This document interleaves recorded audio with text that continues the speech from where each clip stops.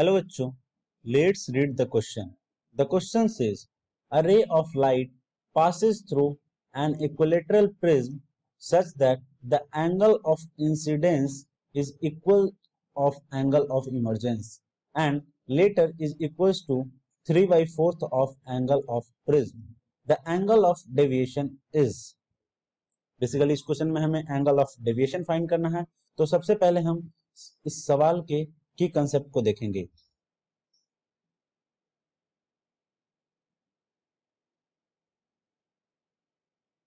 की concept of this question, की concept है condition of minimum deviation.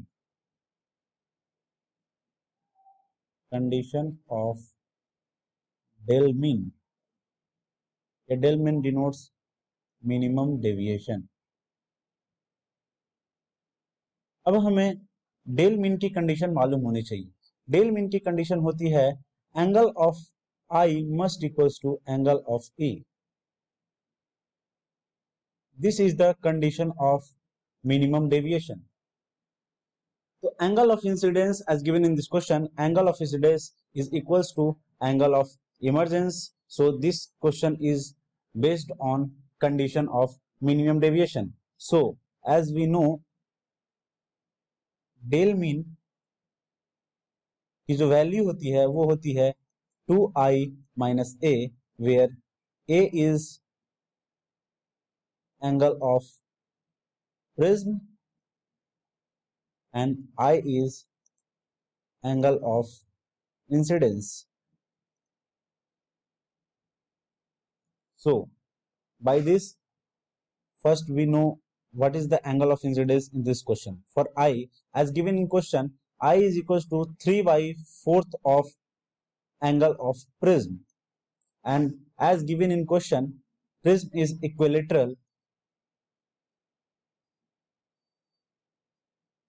So A must equals to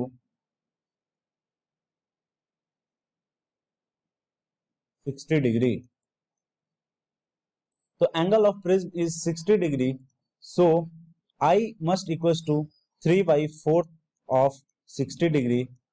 This cut this by 15 and equals to 45 degree. So angle of incidence equals to 45 degree equals to angle of emergence as given in question. So we get I and A also. So we move to the del mean. Once again we write del mean equals 2i minus A equals to 2 into 45 degree minus A equals to 60 degree, that is equals to 90 degree minus 60 degree equals to 30 degree. Here we got 30 degree as del mean. So the final answer of this question is option D, that is 30 degree. I hope you understood it well. Thank you.